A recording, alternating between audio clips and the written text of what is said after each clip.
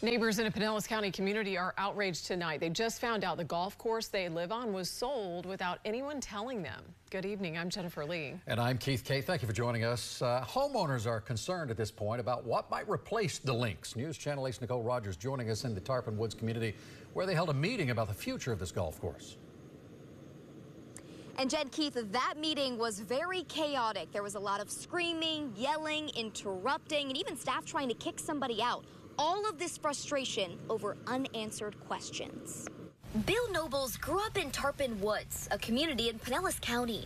He says his aunt built the first house in this neighborhood and his parents built the second. We've got a lot of connection, a lot of heart for the neighborhood. Later in life, he bought the lot next to the house he grew up in and built a home of his own. A dream that came to a skidding halt when he found out the golf course he lives on had been sold. Nobody notified me. I found out August 14th. So Nobles found out 2 weeks ago. We took his concerns to Kyle Parks, the public relations professional representing the new owners. So when was the property officially sold? 2 years ago. Parks met with the community Wednesday, hoping to clear up a few things. Probably the biggest one is that there are going to be houses built on the golf course. That is not accurate.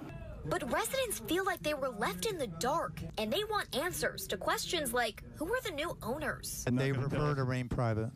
But when homeowners like Nobles went to the Pinellas County Property Appraiser's website, it shows Jan Stevenson's Crossroads Foundation still owns the golf course, which brought even more questions. Why did you not report the sale to the clerk of the court or the property appraiser's office and continue receiving 501c3 tax benefits as if Jan Stevenson's Crossroads still owns the property? The owners told me that there have been concerns about that, and they said that if there's something to be rectified, then they will rectify it.